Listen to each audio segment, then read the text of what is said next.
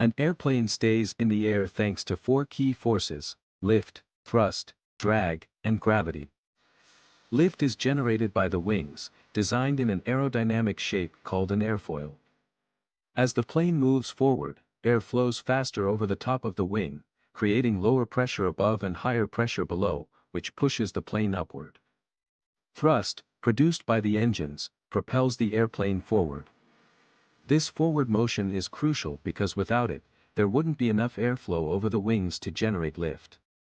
Now, drag is the air resistance that opposes this forward motion.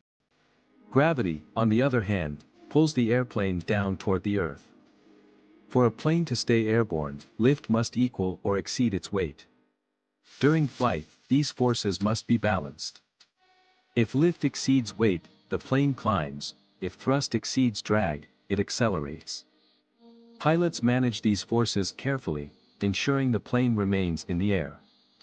Even in the event of an engine failure, planes are designed to glide, allowing pilots to land safely. Understanding these principles reveals the fascinating science behind why airplanes don't just fall from the sky.